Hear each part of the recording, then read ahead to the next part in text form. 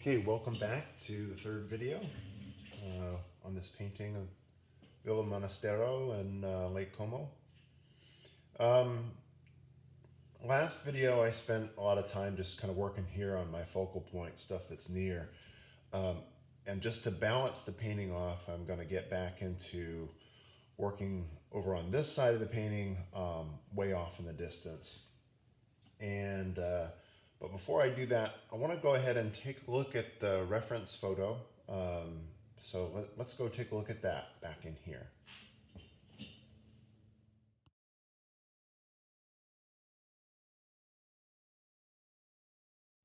So what we saw there was a little bit of change in value here. It gets a little darker in here, and it also gets a little bit more green. This point of the peninsula over here, and Bellagio, the town, is right over here. It's quite a bit closer to us than anything back here. So we can start to see a little bit more green color. And so I'm always still using the cobalt blue, but I'm mixing just a little bit. That's too much. Just a little bit of that sap green in there. And again, I'm going to keep it quite light. And I'm going to go in, taking a peek at my reference photo, and start to just add some changes to this.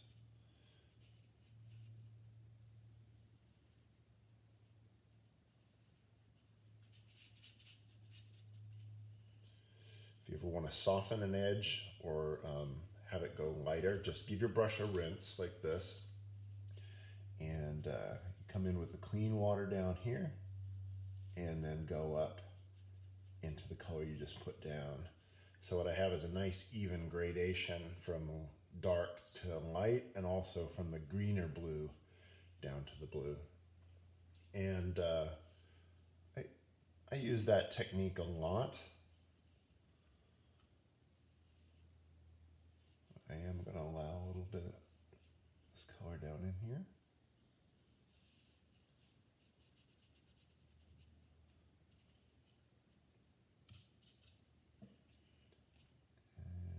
Soften that edge there. Oh, sometimes a nice hard edge like this is necessary, but sometimes you want other things, like just a nice soft transition. I'm going to bring you in nice and close for this portion, because we often think of this as doing detail work, but it's actually not very detailed at all. But we want to give a sense that there are there's some houses and buildings over here. Of course, they're really tiny. And we're just going to do that with the slightest change in color and value.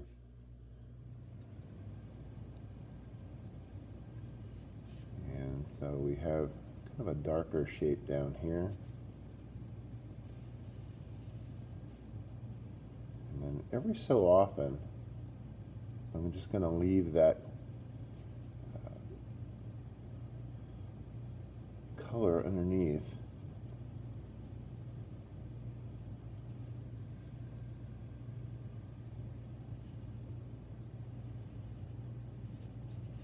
I'll go into here too.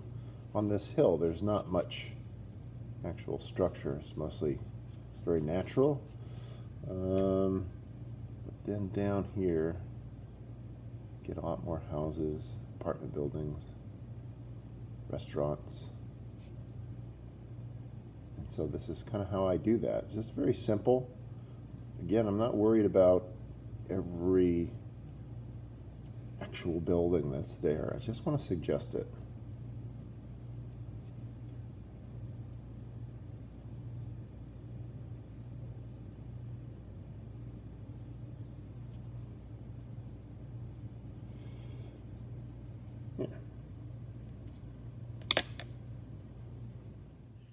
Okay, so now I've got a little bit of just green and darker value back here, and what you start to notice is that it starts to connect this part of the painting to this one. It's not feeling so separated. And for the next stage, I'm going to work a little bit more on the water here, but again, not putting a lot of detail in. My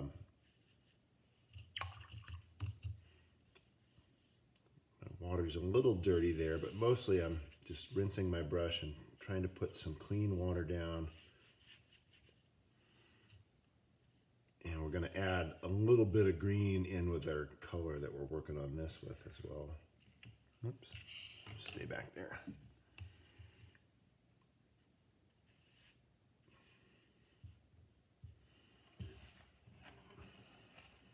If ever your brush is too wet, just hit it against a paper towel.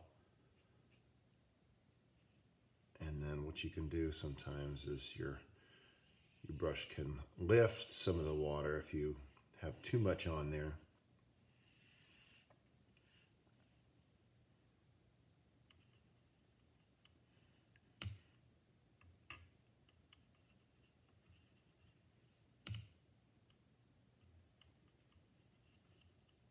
So we're going to allow a little bit of that green color to come into our water here.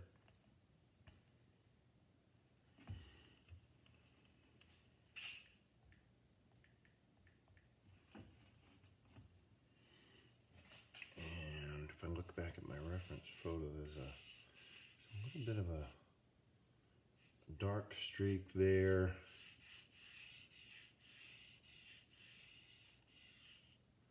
Almost gives us a little bit of perspective. And I'm going to blot out some of the water from my paper towel. I'm just going to soften these a little bit. So again, it's a damp brush, but you're kind of going in with less water. And you can define these a little bit more. Soften the edges.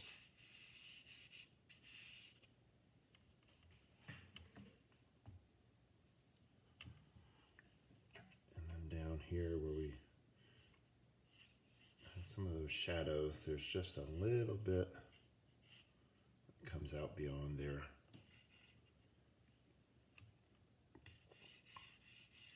We always think of water as being blue, but if you look carefully, you're always seeing quite a bit of green in it as well.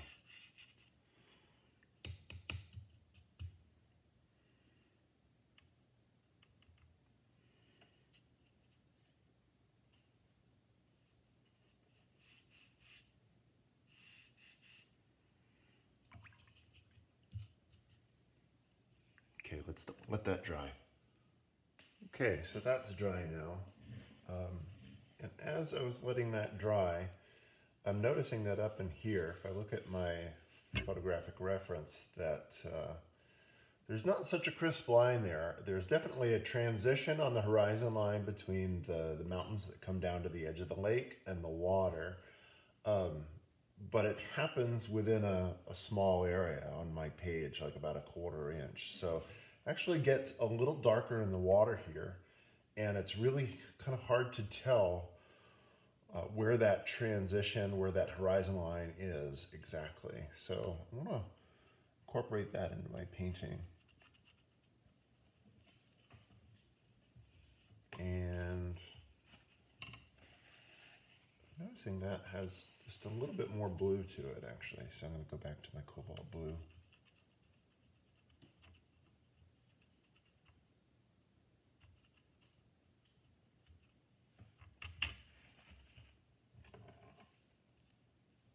Let's see.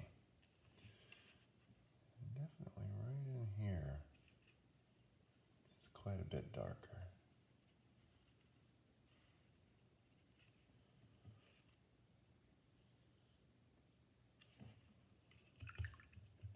Give my brush a rinse.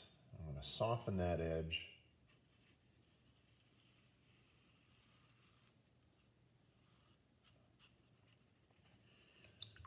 Again, I like to call this a transition. Because there's no one like really crisp line that you can see there.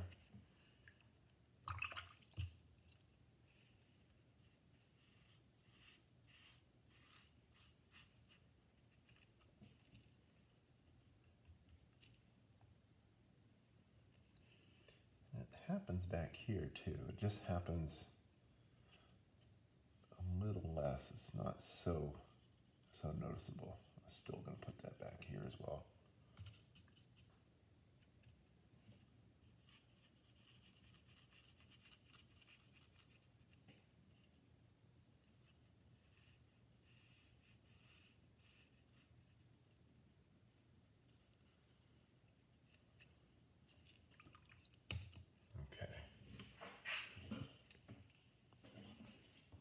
Okay, now that my painting has quite a bit more balance to it, I'm going to come back to the part of the painting that I really love, and that's the detail work here. And I'm going to go to my liner brush or rigger brush. This has longer hair, less width, but it holds quite a bit of paint because of the length here. And so I find that I can be here working on my details and not having to go back and forth to my palette most of the time.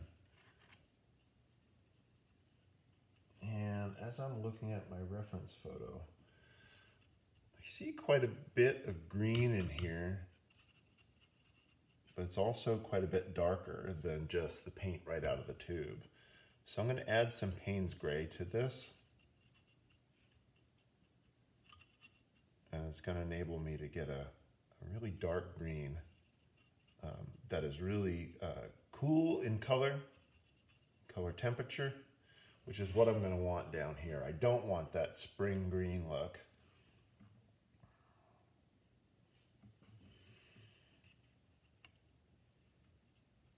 And so I'm going to start light. Definitely start to indicate some of the rippling of the water here.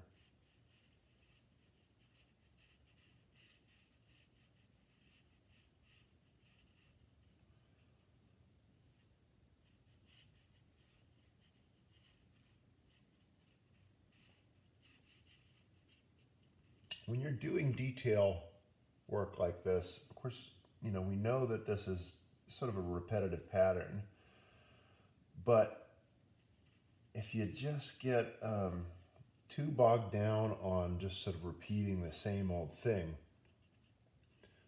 it can look rather unnatural. And what happens in nature is that no two things are really the same. Everything's a little bit different. So I always encourage people to just, when you're painting patterns like this, have it be a little bit different. You know, have it have a darker area here, a smaller part of the pattern here, and so on.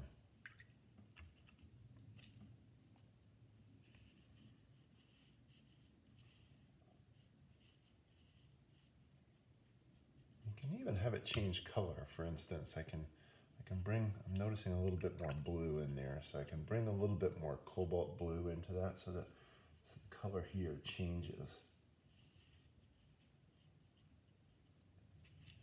And the key to this is some of that dry color, the lighter blue underneath, is to letting that show through. That's the actual reflection of the light off the water. Light coming from the sky. And so as I'm getting down into here, I get away from that retaining wall, I'm going to see more of that.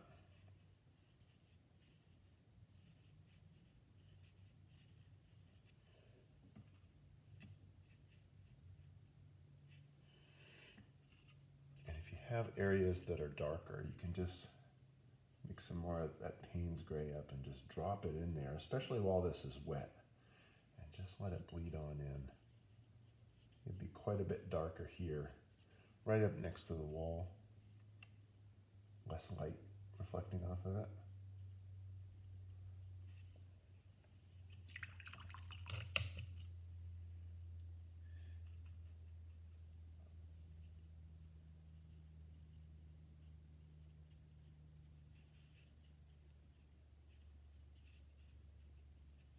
Okay, I think that looks good. I'm just going to let that dry.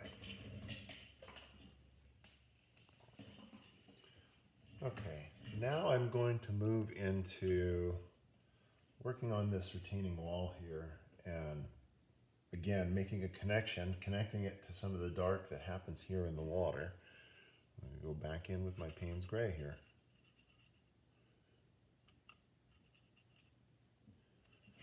This is a great color. I think one of my favorite colors to use in a painting to make connections like this.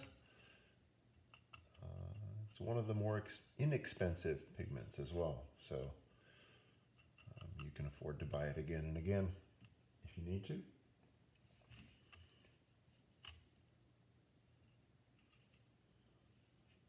And I'm going to do something very similar to what I did back here, which is leave areas of what is painted underneath every so often to indicate where a little bit of light is hitting some of these stones.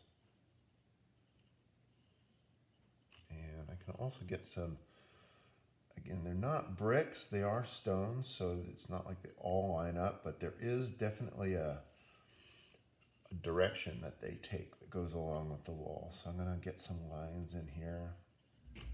And then I go back and dab to kind of connect areas of the dark.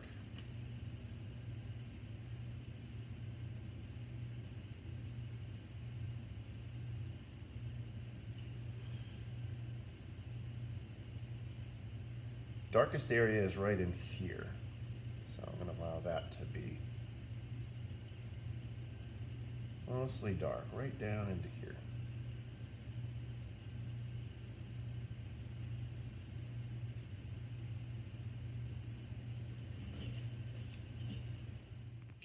I'm going to bring you guys in quite a bit closer here.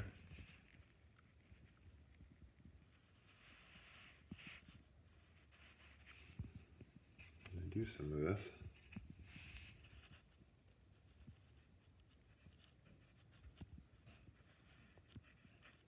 What I'm noticing in the video is that sometimes the reflection coming off the water when the painting is wet doesn't really enable you to see the dark. So I'm going to experiment a little bit more with better lighting and just the angle that it's coming from. I think that'll help. But this is the area where it really starts to curve a bit and come towards the viewer, but it's also an area where I can see some of the lighter part of the stone, if you will.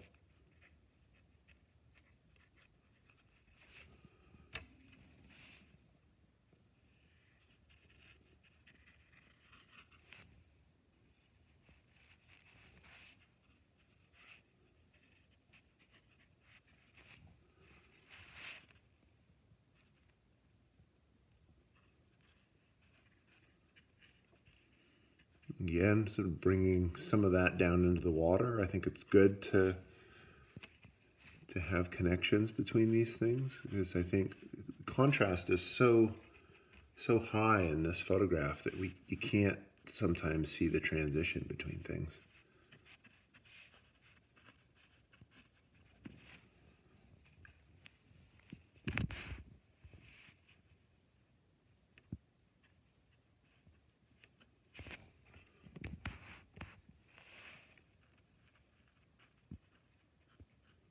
You don't have to do this all in one layer. Just do some, let it dry, come back and do another layer. Doesn't have to all be done at once. Okay.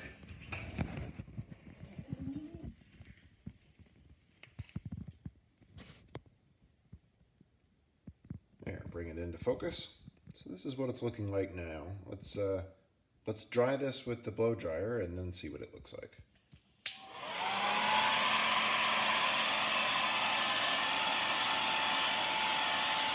Okay, so this is looking pretty good. I feel like I'm actually getting somewhere, getting closer to finished. I'm gonna stop for today, but one of the last things I'm gonna do in our session is I'm just gonna take some of these pencil lines out with a vinyl eraser. I think I really don't need them as a road map anymore. So I'm going to take some of those out. I'm going to leave the lines in for the palm tree. I want to be careful doing this. Some of the watercolor pigment can lift, so you want to proceed with caution. And you always want to make sure you do it with a clean part of your eraser so it doesn't put graphite or something onto your painting. But I'm just noticing some of this pigment is lifting here, which can actually be an interesting effect, but not if you don't want it.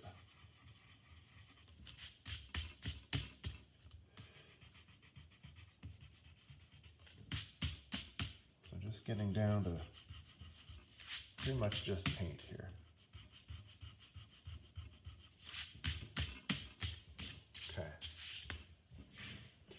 In the next session, in the 4th video, I think we'll be able to finish this. And we'll tighten up the details a little bit here, maybe work a little bit more in the sky, put the leaves on the palm tree, and I think we'll be able to finish up. So thanks for joining me in video number 3. And I look forward to seeing you in video 4 and finishing this painting up.